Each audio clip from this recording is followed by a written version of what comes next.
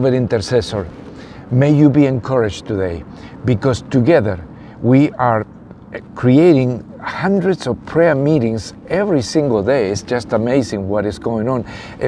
Some people could not pray one time a week, and now they are praying every single day of the week. It is fantastic. Today I want to talk about why we need new structures, and this is specifically today to leaders. Thank you, leaders, for what you're doing, planting groups, maintaining groups, encouraging groups. And why do we need new structures? I received a proposal recently to make a new site so that we can host more groups, because we are running out of space in our current site, and it's difficult to find a group among 170 different groups a day.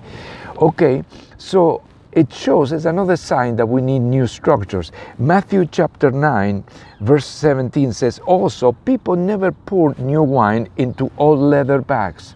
Otherwise, the bags will break. The wine will spill and the wine bags will be ruined. But people always pour new wine into new bags.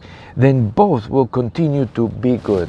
Is an excellent example that you cannot continue to have the same structures and try something new from the Lord.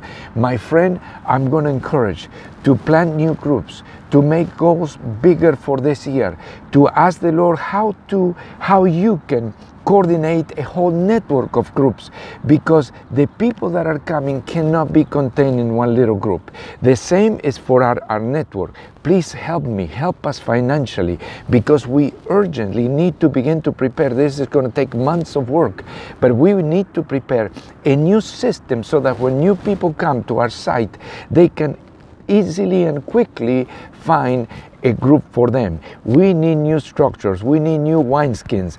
Will you help us? Let's work together on this. Let this be a year of great and tremendous faith and new thinking and new structures. God bless you.